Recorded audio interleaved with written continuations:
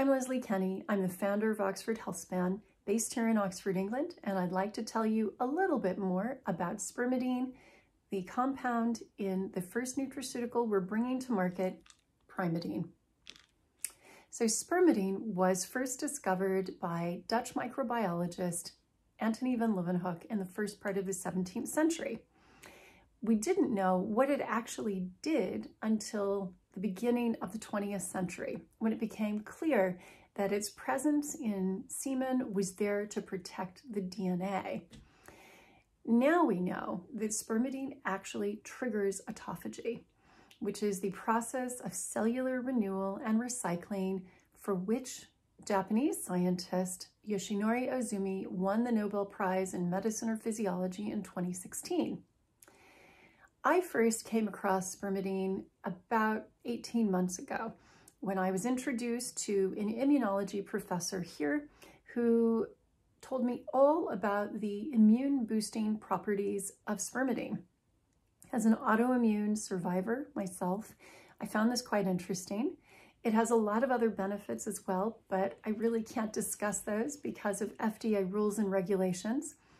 However, at the same time that I was working with that academic around the immune system, I was also collaborating with an old friend and colleague named Dennis Noble. He is an emeritus professor of physiology at the University of Oxford.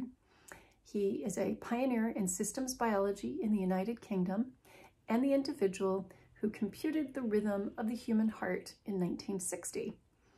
He has, however, over that time had many outstanding pupils, one of which is now the Empress of Japan.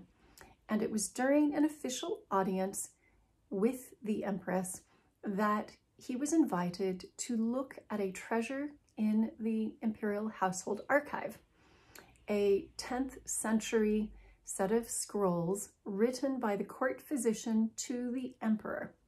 These 30 scrolls were the magnum opus for Yoshinori Tamba, the court physician to the emperor at the time, and 3 of the 30 scrolls have to do exclusively with human longevity. One of them in particular has to do with how we retain spermidine in our bodies as a way to prolong life. Now, I won't go into the details of that particular scroll. However, what I will say is that Dennis and I believe that we are now able to show that what was observed in the 10th century can now be proved scientifically. And unfortunately, the very intricate, exact instructions for the emperor to produce and retain spermidine are not the kind of thing that everybody can do. Not everyone has the time to do that. Not everyone has the knowledge to do that. However, we can increase the amount of spermidine that we take into our bodies as we age and our own endogenous production goes down. So how can we increase that intake of spermidine? Well, we can ingest it. And there are 2 diets in the world that are very high in spermidine. One is the Japanese, the traditional Japanese diet, and the other is the Mediterranean diet. There are a number of researchers who have begun to say publicly that they think spermidine may be one of the secrets, if not the secret, behind the longevity promoting benefits of both of these diets. Now in Japan, one dish stands out apart from all the others in both of these 2 diets for having a very high amount of spermidine, and that is Japanese natto. It's long fermented soybeans. They have a very unique taste, smell, and mouthfeel that is not to everyone's liking.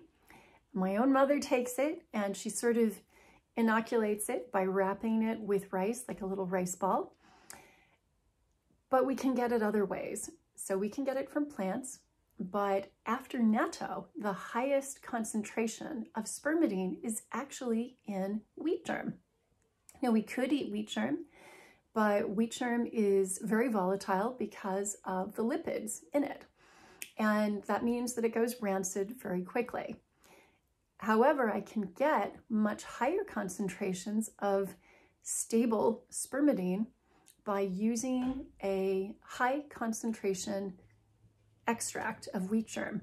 And I found this, happily enough, in the Japanese countryside. I think there's a kind of synchronicity that Yoshinori Tamba, the court physician to the Japanese emperor, and Yoshinori Ozumi, both medical scientists from Japan, separated by 1,000 years, but both who observed autophagy, also come from Japan.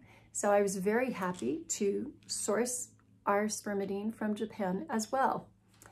And by increasing the amount of spermidine in our diet, we can actually trigger autophagy even as we grow older, and allow that process of continuous cellular renewal, repair, and recycling to happen.